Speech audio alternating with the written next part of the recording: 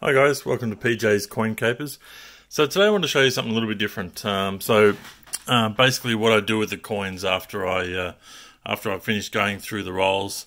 Here's just a heap of coins I've sort of pulled aside that I think are worth hanging on to. So what do I do with them? So technically I don't put them all into, say, 2x2, so into these little coin folders like these guys. I don't bother protecting them all unless I'm posting them out, is generally when I'll put them into those. I do keep uncirculated coins in those 2x2 holders, but generally I just wanted to show you where I put the circulated coins. So like this, for example, is some $2 coins that I've kept aside. All these ones are found in circulation, and just put them in these little plastic containers. They've got nice little separations, and yeah, so here's a whole heap of 2011 $2 coins and a number of other coloured coins, as you can see. Some of the newer ones. I try to separate them all out as best as I can, but sometimes get a bit lazy and just chuck them all in. Some purple ones we found in circulation and some green ones. Yeah, so that's where I tend to put most of my $2 coins that I sort of keep aside. Then I have different ones for different denominations, like there's a one for 50 and dollars, 20-cent coins that are non-platypus, and some platypus coins.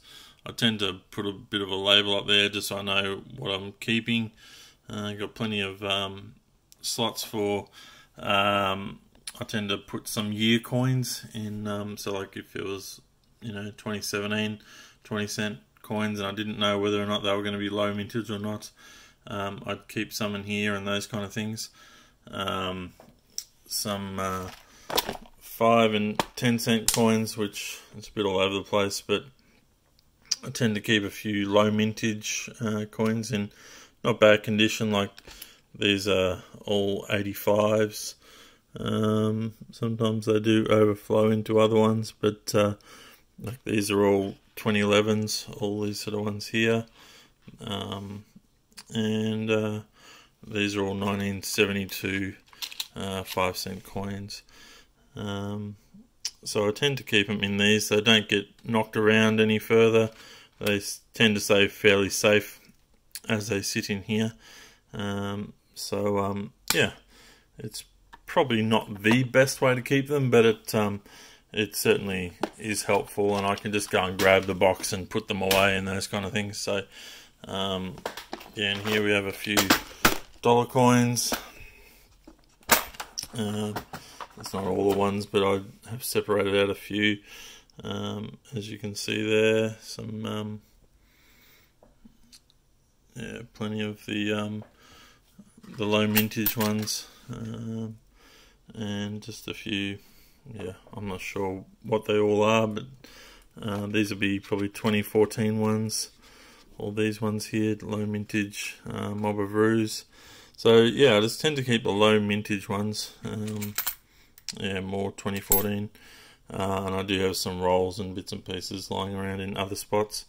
And I tend to keep all the sort of valuable ones safely put away in a safe. But yeah, like more 50-cent coins in here. Just yeah, some nice ones, some lower mintage ones, plenty of 1993 ones. What else we got? Quite a few round ones in there. Yeah, they're all different ones. Yeah, some 85s. Certainly haven't found as many 85s as what I do the 93s. One of my favourite coins there. So yeah, there is another container I keep here, which is like this. It's got 3 levels and it's got sort of barriers inside there, And I tend to stick little labels and things like that just to sort of keep them. There's some Anzac 2015s. There's probably 100 or so in there. Then I've got little pockets for the 2001 Federation coins. As you can see there, I've labelled them, and there's Tasmanian, the Victorian ones, which I find a lot of. Norfolk Island, we've got the New South Wales ones in there. Plenty of South Australian ones in WA.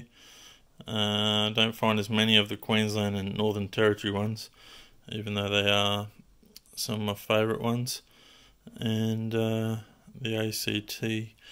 And I've also done the same with the 50-cent coins. So, a bit of a bulging across there, but you got the Tassie and the ACT together, because I don't find many of those. The Victorian ones, Queensland ones, Norfolk Island and South Australia, don't find too many of the South Australian ones. There's just some higher grade of the just the general one, and what we've got there, WA, Northern Territory, another tougher one to find, and some New South Wales ones. So generally these ones I keep are in some nice condition, such as that. But yeah, it's just a safe way. These containers stack up on top of each other, so it's it's quite handy to store them in this fashion. I do also have another box like this, which I keep error coins in, and I label them. So just up there, so we've got different cut errors and bits and pieces. Yeah, I just sort of label them and put them aside, and yeah, just thought I'd just show you guys where I tend to do most of my noodling, and yeah, keeping my books and bits and pieces lying around here. Got some good light so I can see everything, but keep a bit of a stack of different sized 2x2s to put coins away in, and lots of packaging and posting materials for when I sell coins. So yeah, gloves and bits and pieces like that for handling. So yeah, just thought I'd show you that there today, and hopefully it helps. I got most of these containers literally from like $2 shop style places. Many of the bargains, sort of almost like reject shop sort of spots. They're in most areas, and I just look out for containers that'll be suitable for holding coins. So that's what I do, and I hope this has been helpful. Please love to, if you haven't subscribed to the channel, please do so. Try and put out as many videos as I can as I find time, but please hit the like button, and share if you think others would like to see what's going on here. Alright guys, thanks for watching, and we'll talk again soon.